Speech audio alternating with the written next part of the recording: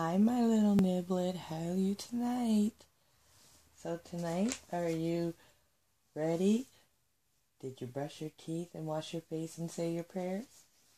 Are you tucked in with Blanky, Lola, and all your teddy bears?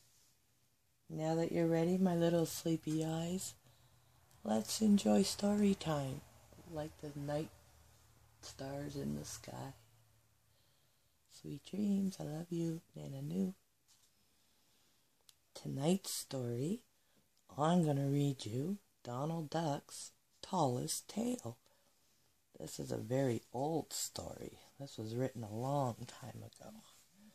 So let's see who we have. Oh, there's different pictures of Donald Duck. Look at him. Isn't he a cutie? Very different. This is Donald Duck's Tallest Tales by Walt Disney Productions.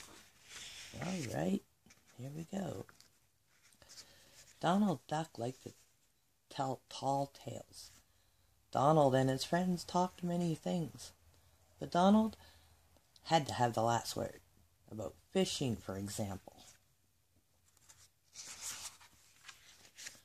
One day, Donald, Mickey, and Goofy went fishing. They sat on the edge of the dock. "This is great," said Goofy. "It reminds me of the time I went fishing by myself."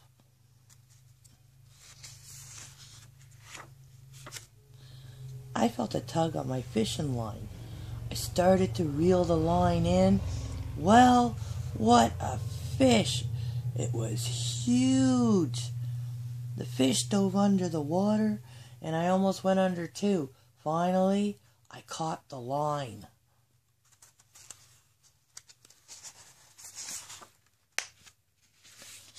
"That's nothing," said Donald. "Here's my fishing story. I hooked a little fish. Then a big fish came along. It was a swordfish. It snapped up the little fish. It cut the fishing line. It almost cut the boat in half. I was lucky to get home alive."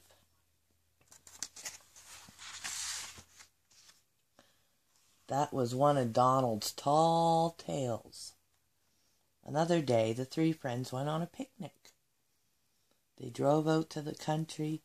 They saw a nice spot under a big tree. "Great place for a picnic," said Donald.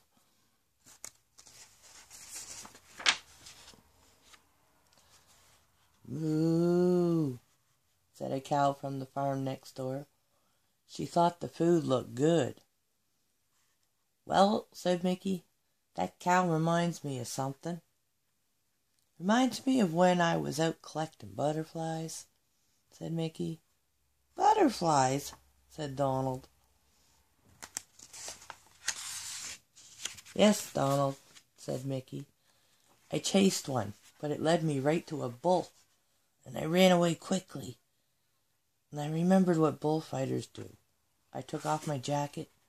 I waved it around. The bull kept trying to run into the jacket, but I made sure he kept missing it. Soon, he got tired." "How about the time I met a giant in the forest?" said Donald. "The giant laughed when he saw me. He thought he could crush me with his foot. At first I was scared. Then I walked right up to him. I punched him in the knee. I knocked him over. I hit him again, and I hit him hard, just like that." Mickey and Goofy just smiled. They did not believe this tall tale.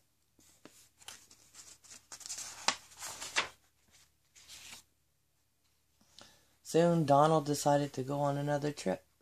He was taking his nephews Huey, Dewey, and Louie with him. The nephews packed the car. Donald carried his fine old camera. "We're going to the desert," said Donald. "We'll have an adventure. We will look for traces of ancient people and animals. I'll take pictures of all my very special camera." Donald packed the camera carefully. Soon the whole car was packed. They were off. Have a good trip, called Mickey and Goofy. I will come back with a good story, said Donald. Mickey and Goofy laughed. They heard that before. That afternoon they arrived in the desert. They saw the Mystery Mesa. That's it, cried Donald. Mystery Mesa is where people and animals lived long ago. It's a large, steep rock with a flat top.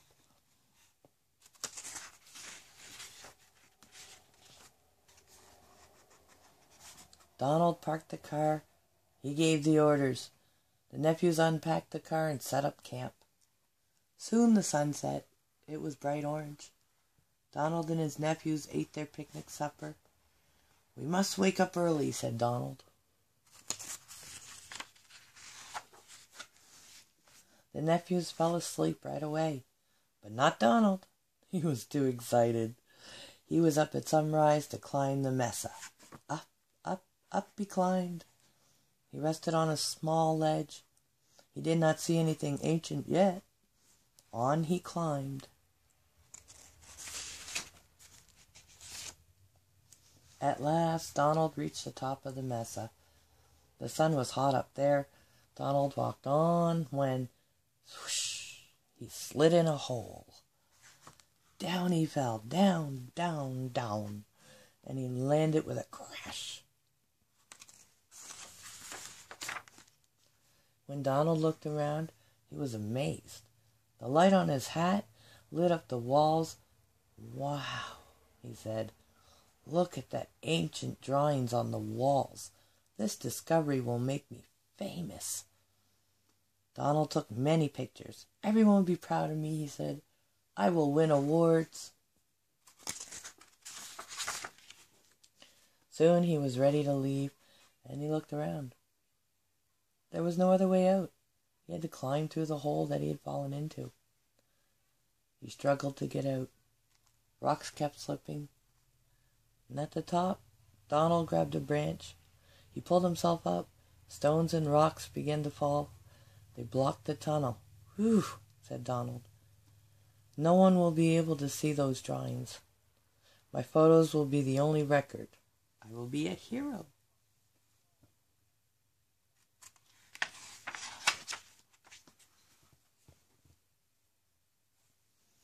At the bottom of the mesa, Donald saw Huey, Dewey, and Louie. They were glad to see their uncle. Can we climb too? They asked. Sorry, boys, said Donald, but we must hurry home. Back home, Donald rushed to the camera shop. Develop this right away, he said. I invited Goofy and Mickey to come over the next evening. The trip was great, said Donald. I discovered a cave with ancient drawings on the walls. People of long ago drew them. Wow, said Mickey. Will you take us there? Sorry, said Donald. I barely got out. As I got to the top of the tunnel, the stones and rocks slid down and blocked it up. My pictures were the only record. The nephews ran in just then. They had the pictures. Donald pulled them out quickly. But what is this?